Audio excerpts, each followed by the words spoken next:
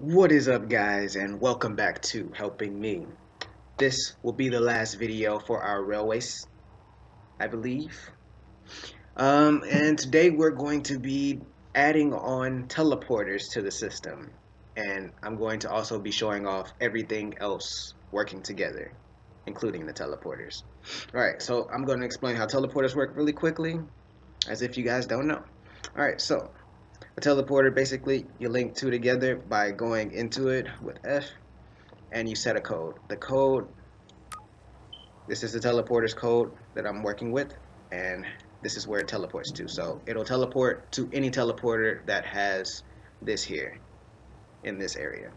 Alright, so we're going to link it by dropping the teleporter here. So now its code is where that one teleported to, and this one teleports to whichever teleporter has this at the top. And that's pretty much how they work. So, yep. Alright, so now the second biggest important thing you should know about teleporters is the way that you enter them will be the way that you exit them. So if we went speeding in this direction like this, we would come out of that one speeding into that direction still. See? If we came in speeding the opposite way, we'd come out the opposite way. If we came in from this side here, we'd be going towards the side. And the same with this direction, facing the wall now.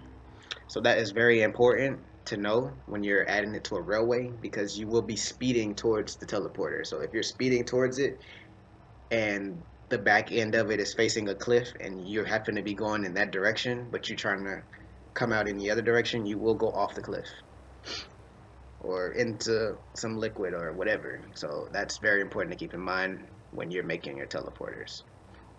Alright, so let's get into it. Alright, I pretty much I've connected all of the example tracks that I've made throughout the last few videos, and I've linked them together using teleporters. So I'm going to show you basically one big ride. Let's get straight into it. I won't show you guys how to link them because the information I just gave you is enough to figure it out pretty much. So here we go. It's a nice little ride.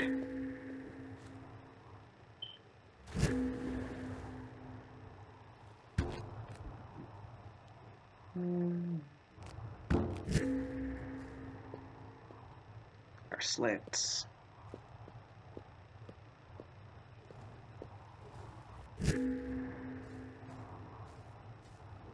And there we have it. Welcome back. Alright, so as you guys can see, that was each one of the examples that I made in an earlier video, all linked together with teleporters. So these are very effective in making some complicated builds. I don't know if you guys saw the drop from up there into the teleporter down here. But yeah, hope you guys enjoyed this video. If you need any tips on how to put the teleporters or something, you can definitely leave that in the comment and I will definitely get back to you. But other than that, make sure you guys like and subscribe, and you can leave any other type of comment if you like also.